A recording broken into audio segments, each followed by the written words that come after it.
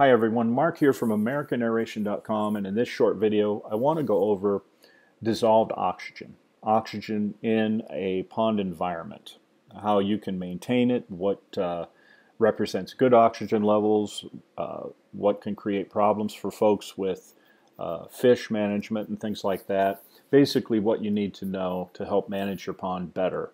And no question, oxygen is a key part of all that. Oxygen is life. You know, you and I, as well as most things we know in this world, would not be able to survive without oxygen. And in an aquatic environment, what we're talking about is dissolved oxygen, or DO. And it's a critical factor to maintain the health, productivity, the vitality of a pond or lake or any aquatic ecosystem. And it affects the well-being of fish and other aquatic creatures, invertebrates, plants, and microorganisms, all of which are important to not only create but also maintain a healthy pond. The amount of oxygen dissolved in water is influenced by some different factors. One of the main ones is the temperature of the water itself. Pressure can be a factor, salinity and other chemistry within the water has a part to play, and then also, interestingly, the presence of plants or things like algae. They can affect and have an influence on dissolved oxygen levels in a pond. In terms of temperature and its influence, cold water can hold more oxygen than warm water. As an example, if you have a pond where the water temperature is around 90 degrees Fahrenheit, that water can only hold around 7.5 milligrams per liter of DO at its saturation point. And one note here, milligrams per liter is a common way to measure oxygen levels in a pond. So at 90 degrees, 7.4 milligrams per liter is basically the saturation point of that water. In cooler water, around 45 degrees Fahrenheit, that water can hold around 11.9 milligrams per liter at saturation. So the ability of cooler water to retain oxygen is much, much better. Conversely, when it gets hot outside, and this is important to remember for people that are managing ponds in warmer environments, that water cannot maintain or hold on to oxygen as well as cold water can. Plants are in effect a double-edged sword when it comes to oxygen. During the day, as they go through photosynthesis, they actually release oxygen into water.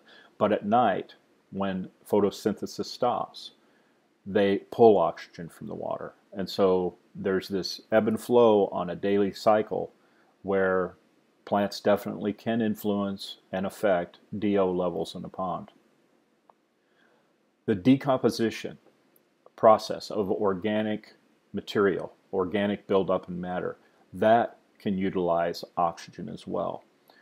This is important to note. We'll talk about this more later on, but the way that a pond breaks down organic matter is through the use of natural occurring microbes.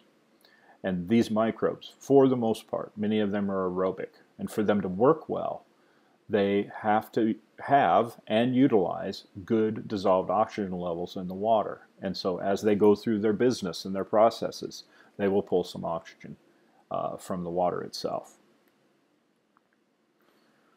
So what is an optimum oxygen level in a pond environment? Mostly we're going to refer to these numbers in relation to fish health and well-being, but you can also cross-correlate this information to say that the numbers also would affect microorganisms like the beneficial bacteria that we mentioned a bit ago, and other species in the pond. So the optimal range, and this is for most fish species, there's a few that may lie outside of this with higher demands, but for most fish, the optimal range of dissolved oxygen in a pond is between 5 to 9 milligrams per liter. And it can go a bit higher than that. It can go a little bit lower than that. But optimum, you want to be in that range of 5 to 9 milligrams per liter. Within this range, you've got a very healthy ecosystem. All the things are supported well. They're not stressed and they're not suffering because of anything related to oxygen. It's a very healthy ecosystem. the minimum levels that you want to see in a pond environment. Fish can start to experience stress when the DO level gets below 5 milligrams per liter. Prolonged exposure at anything below 5 milligrams per liter can definitely lead to health issues. You will often see reduced growth rates, and their immune system and the ability to fend off diseases starts to go down. And certainly as you continue to watch this drop at 4, 3, there's more and more pressure put on them because of low DO. Critical levels of dissolved oxygen usually come somewhere below 2 milligrams per liter, and these are critically low numbers. Fish can start to die, especially if the level is maintained for a couple hours to a couple days. You could definitely lead to mass fish loss, and it is a crisis, if you will, of oxygen when the numbers get that low. Other things are affected too when you get into this mid-range minimum level and below, something in the 3 or 4 milligrams per liter range. The microbes, beneficial microbes that are used for cleaning the pond, will start to be hindered. They won't work as well. Therefore, organic decomposition will be slowed or stunted. And then also you will see these microbes have a natural ability to help mitigate nutrients. They are very good at utilizing nitrogen and can help with phosphorus levels too. And when they are stunted in their processing, they will not do as good a job at mitigating these nutrients, and the nutrients can lead to things like algae growth. So it's an important thing to note. In the photograph here, what you're looking at is a oxygen meter, dissolved oxygen meter, and years ago these were harder to come by in the sense that usually you had to be in aquaculture or in research, and the units were very expensive to acquire. Now, fortunately, we're seeing a lot of lower priced units coming on Amazon, for example, which is where this one was listed. I'll list a few below of those that I recommend looking at. But what's nice about these meters is that you can test the DO level in your pond at any time of day or night. You can get a feel after repeated testing of where the pond tends to be, how weather affects it, how temperature affects it, how fish load could affect it. And you can keep an eye on things. And if everything is good and stable, great. But if you start to see a drop, it will start to indicate a problem potentially before you ever get into a crisis stage. And thereby you can ward it off. Typically you can improve oxygenation through various means, which we'll talk about in the next slide, but it gives you a warning of what may be coming. And there has been many cases where people who are keeping an eye on their DO levels have fended off catastrophic fish losses and other things just because they were keeping an eye on the DO levels with a tool like this. So managing oxygen levels, what can you do to help? Well, first and foremost, number one, you know I'm going there. Aeration is a key tool here. It's the only way to really add significant amounts of oxygen to a pond environment.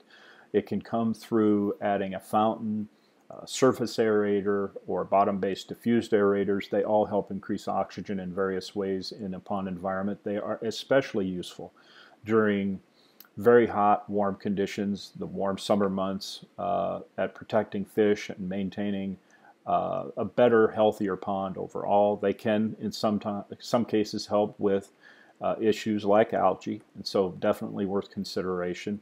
And they are definitely a useful tool when a pond is heavily stocked, densely stocked with fish. You can also help the cause of maintaining good oxygen levels by reducing organic loading in the pond. This would be going through the regular removal of organic debris, making sure you don't get a bunch of grass clippings in there on a routine basis. If you have a bit of algae around the pond, removing that isn't a bad thing to do. Leaf debris, trying to work on maintaining a cleaner pond overall will go a long way. One common thing too that comes up, whether you're talking about a small koi pond or a larger pond with game fish, if you're feeding these fish, make sure that the feed that you provide is readily consumed by the fish. You want it to be eaten. If you're seeing a large amount of food going to the bottom uneaten and not consumed, that is just adding to the organic loading of the pond, and it's not a great idea. So manage your fish feeding routine if necessary to make sure it's predominantly getting consumed by the fish. You want to consider managing plant growth. Aquatic plants, as I said, they're both a good and a bad thing in a way because they produce oxygen during the day, but they will pull oxygen at night.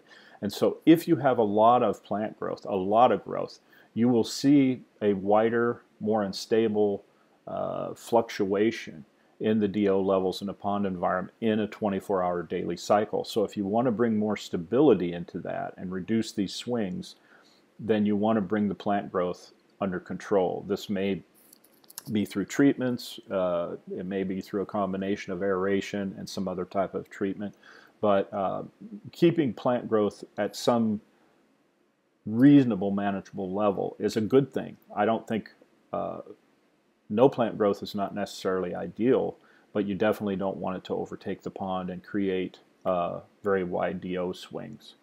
Another point about plants that I want to mention here too before we go on, very important, when you treat a plant problem, let's say you've got an algae problem that's pretty significant and you want to kill it.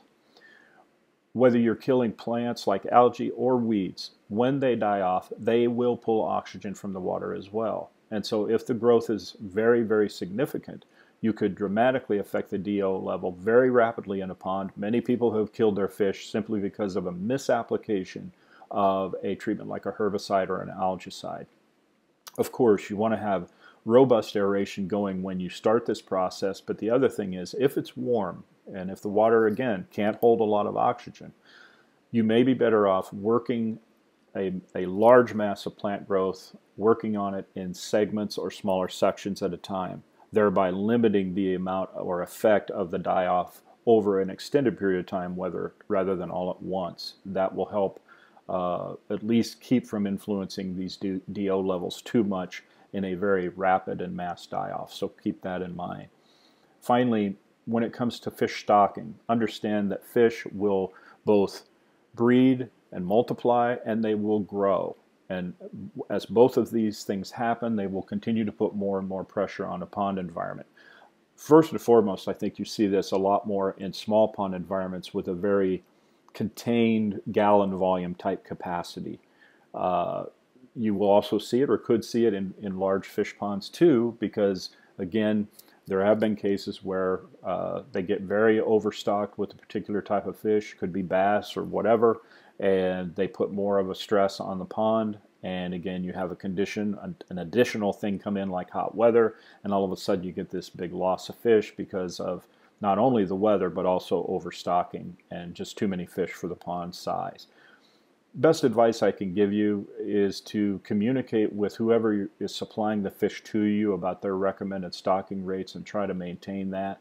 You don't need to go overboard with it. Understand that aeration can play a part in all of this too, because aquaculture operations have very high fish loads, very high densities of fish, but they also have extremely robust aeration systems in place, and they're checking their DO levels quite routinely, I mean multiple times a day, to maintain healthy amounts of DO. And so they know their pond environment very well and what they can hold.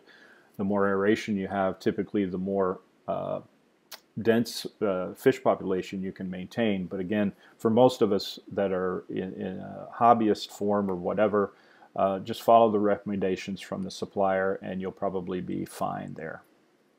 So that about wraps it up. I hope this helps you understand a little more about oxygen in your pond, what can affect it, what numbers are good and not good, and what to watch for. As always, if you need help with your pond or pond aeration, if you have questions, reach out to me. My name is Mark. I'm at AmericanAeration.com. I'll be happy to help, and I hope you have a great day wherever you are.